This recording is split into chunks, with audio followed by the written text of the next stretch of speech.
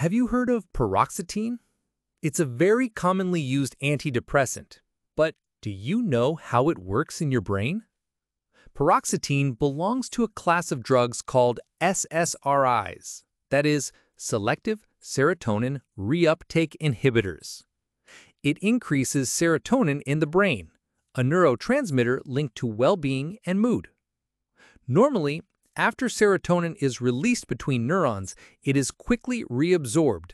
Paroxetine blocks this reabsorption, making serotonin available for a longer time. The result? More emotional balance.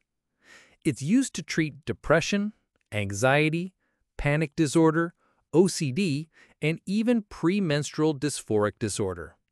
But beware, the effects take a few weeks to appear, and never stop taking it on your own.